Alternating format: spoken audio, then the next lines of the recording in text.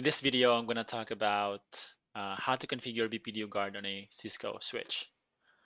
BPDU Guard is an STP feature that shuts down ports when with or shuts down ports configured with PortFast upon receipt of a BPDU. So in other words, BPDU Guard shuts down a port when a switch is connected to it because switches communicate with each other using BPDU.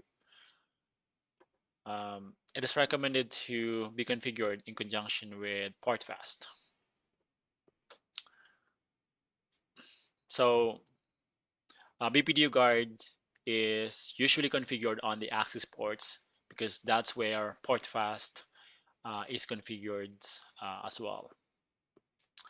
Um, there's two ways that you can configure it. You can configure it on a single port, and this is the command. And you can also configure it um, by default on all the PortFast ports. I have this topology, and um, it's just a PC connected to switch 1 and switch 2 connected to switch 1.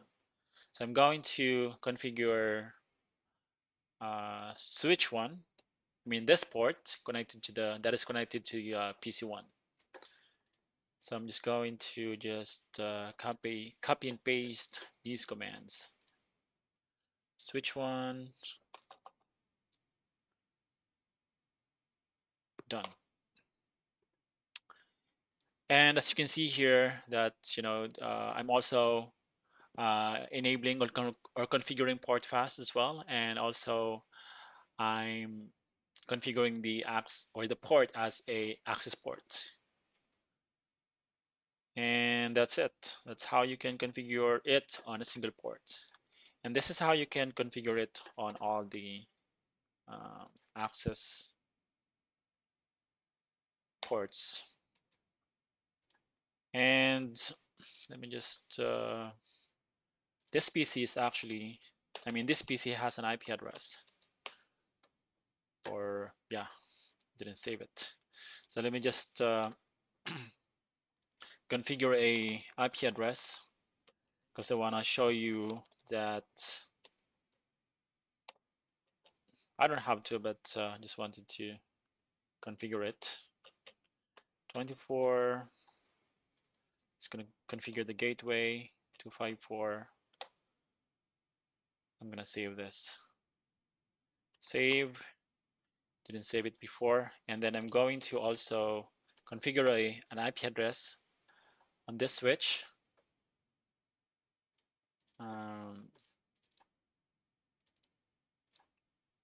IP address 255.255.255.0, no shot, and it's going to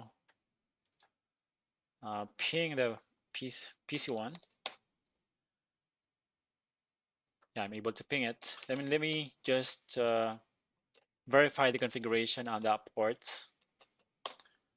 So yeah, this port is now an access port, and it's the PortFast is configured on it, and BPDU Guard is configured on it as well.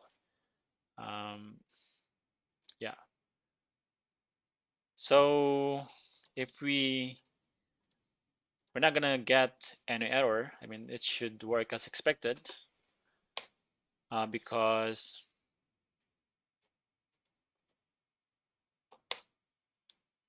hold on, it's gonna no.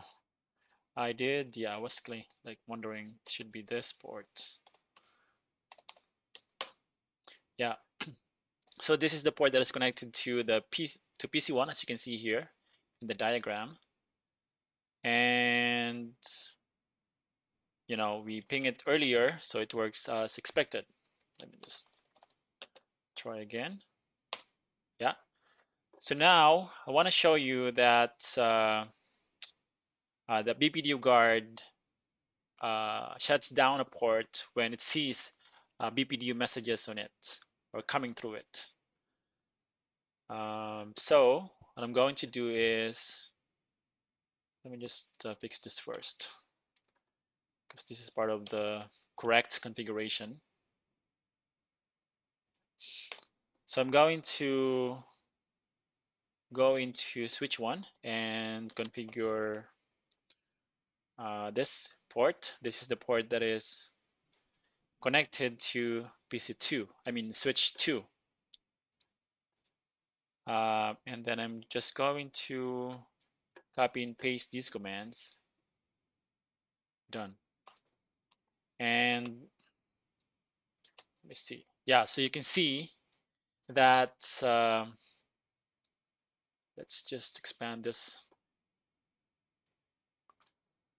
Oops. Yeah, kind of hard to read, but we can see that the message says that spanning tree block BPDU guard receive BPDU on port. This port, which is connected to, this is the one connected to switch 2 with BPDU guard enabled disabling ports. And now it puts the port into error disabled state. And we can also, I mean, we can verify that by, issuing this command.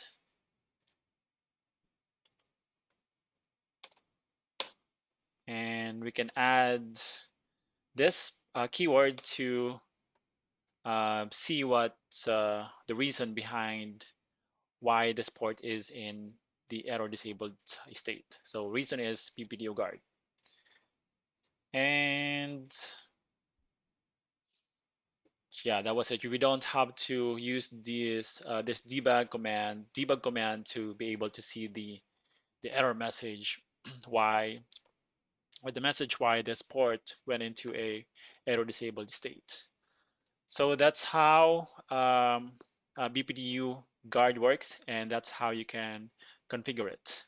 So yeah, I hope you I hope that you learned something today. Thanks for watching, and I'll see you next time.